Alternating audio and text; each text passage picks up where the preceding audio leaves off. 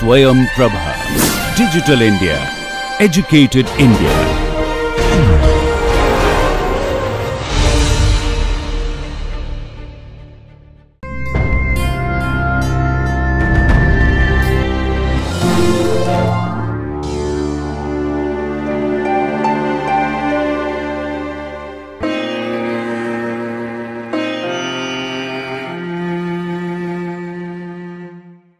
Good morning. Today I will be discussing cerebrovascular diseases of the CNS.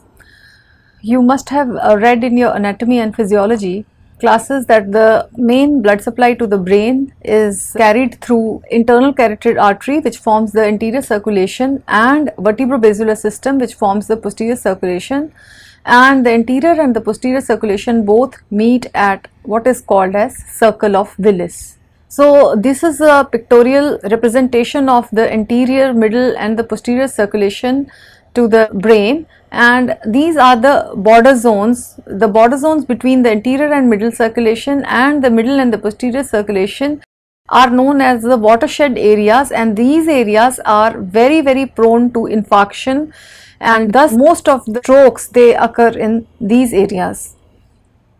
So when we talk about cerebrovascular disease, it is the third leading cause of death after heart attack, and the clinical term which is used to classify this disease is called as stroke or brain attack, and the clinical presentation is that the patient has sudden development of a neurological deficit caused by abnormalities in the blood supply to the brain, which can be global or it could be local. The cerebrovascular diseases can be divided into three main types. The commonest is the hypoxic or ischemic damage to the brain, which occurs because of impairment of blood supply. It can be because of intracranial hemorrhage, which is mostly due to rupture of a blood vessel. And the third type of cerebrovascular disease is hypertensive cerebrovascular disease, and which you can see a combination of the above two. The cerebral hypoxia can be diffuse or it can be focal. Diffuse hypoxia is also known as global hypoxia, and the common reason for diffuse hypoxia is either cardiac arrest, shock, severe hypertension, and you have very characteristic gross and microscopic findings which I will be discussing. Focal hypoxia to the brain occurs because of cerebral infarction in a typical vascular territory, and the amount of damage which will occur in the brain depends upon the site of the damage, the size of the injury, the type of the lesion, and duration of reduction of the blood flow, and whether the collateral circulation was present in that area or not. So when we talk about global ischemia to the brain, the causes are most commonly hypotension, hypoperfusion to the brain, and the commonest cause is profound systemic hypotension resulting from cardiorespiratory arrest.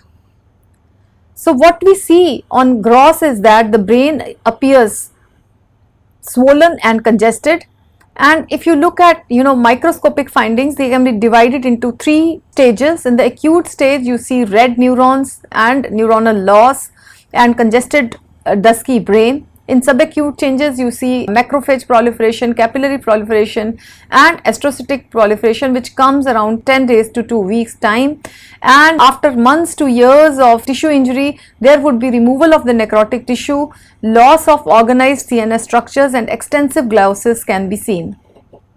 So these are some of the pictures. So this picture HND stained section is showing you what is called as red neurons. This is due to ischemia to the neurons. There can be loss of neurons also, and the zones of the brain which are most vulnerable to necrosis are layer 3, 5 and 6 in the cerebral hemisphere, which is known as laminar necrosis.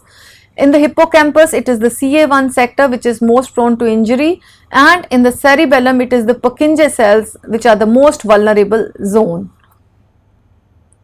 So this is just to show you an infarct which is bilateral in nature and is affected the watershed zones on both the sides because of the global ischemia to the brain. So these are the zones which are affected in this patient.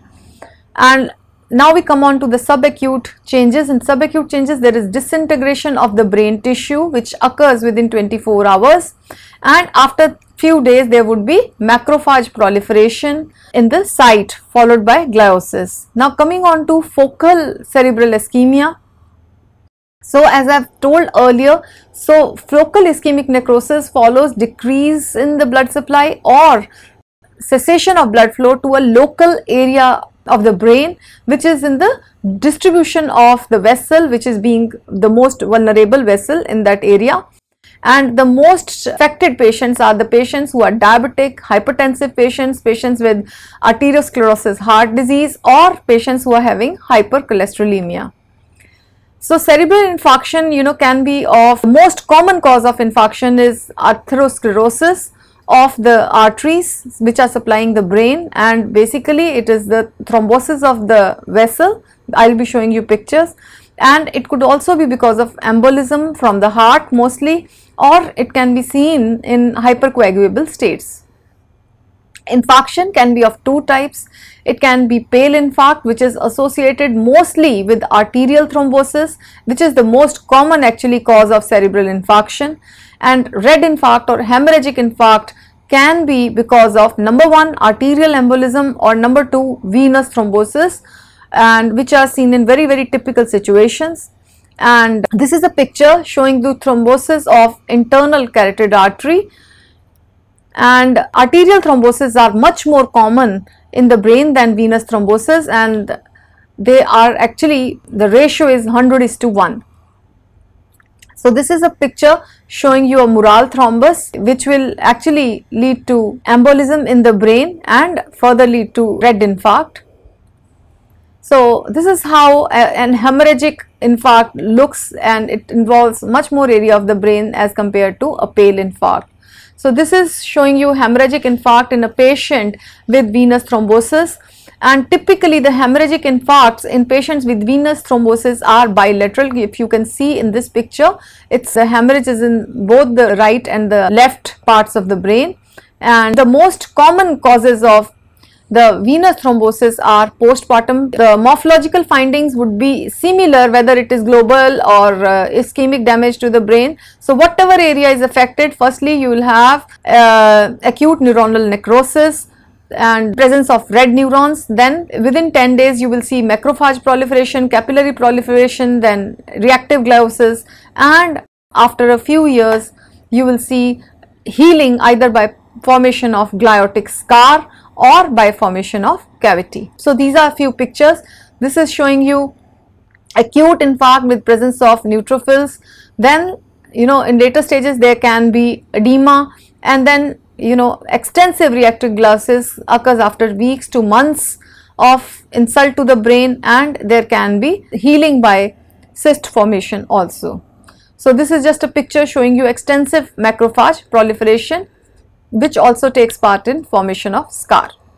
So the clinical features in a local infarction of the brain would be localizing symptoms, and the outcome can be even the death of the patient or healing by gliosis or cystic cavity formation.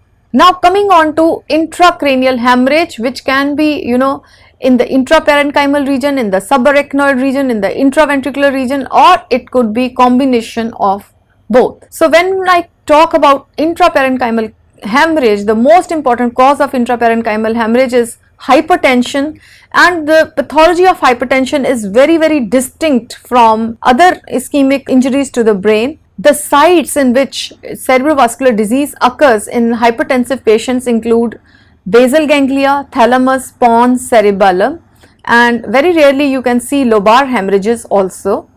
So basically hypertension basically affects the deep lenticular striate branches of the middle cerebral artery, and the main pathogenesis is atherosclerosis of these vessels, and or there can be hyaline arteriosclerosis, and thirdly there can be formation of what is called as Charcot-Bouchard aneurysms.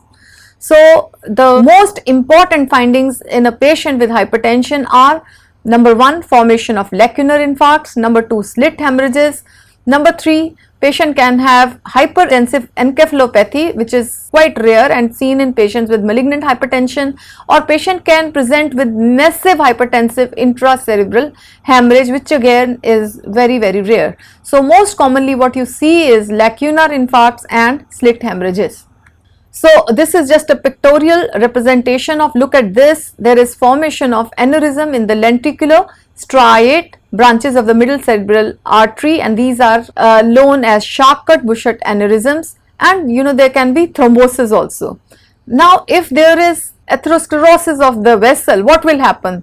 There would be infarction of the area of the brain which is surrounding that vessel, and there would be development of small cavitatory infarcts, you can see in this picture. So there is formation of cavitatory infarct, and this infarct is known as a lacunar infarct. So what would you see under a microscope? You will see area of tissue loss, you can see macrophage proliferation, you can see gliosis, and later on there can be cavity formation. So slit hemorrhages are mostly seen in patients who have Charcot-Bouchet aneurysms.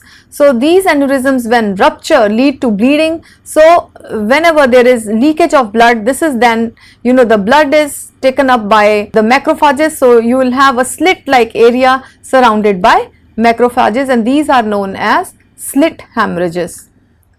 So these patients can also present with hemorrhage, which is mostly seen in the area of the basal ganglia, or they can also have extensive intraventricular and parenchymal hemorrhage.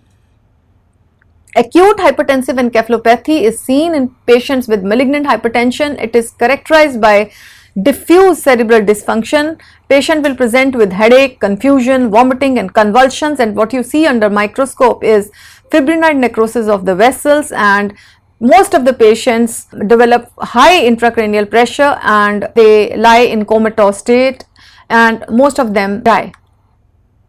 Then coming on to the third major cause of hemorrhage in the brain, it is known as subarachnoid hemorrhage, and the commonest cause of subarachnoid hemorrhage is rupture of a berry aneurysm. So this is how subarachnoid hemorrhage looks. The dura is congested, you can see engorged vessels. So this is the upper portion of the top surface of the brain. So this is basal surface of the brain. So you can appreciate subarachnoid hemorrhage in both these pictures. So now what is berry aneurysm? Berry aneurysm is also known as saccular aneurysm. It is basically a congenital aneurysm, and most of the patients, they do not have any clinical symptoms. So since they are congenital in nature, so basically they are the developmental defects. Patient will not present with any clinical symptoms, but mostly because of damage to these vessels which have these aneurysms because of turbulent flow of the blood. Patient in later stages of life, like in 5th decade, can present with massive bleed. So this is how they present.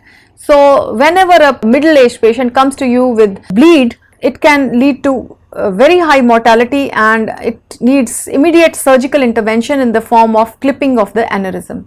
So this is just a picture to show you which areas of the brain can be affected. Mostly these aneurysms occur in the area of either anterior communicating artery, in the internal carotid artery, mostly at the bifurcation sites. So at the bifurcation of the middle cerebral artery. So these are the vessels which form the circle of Willis.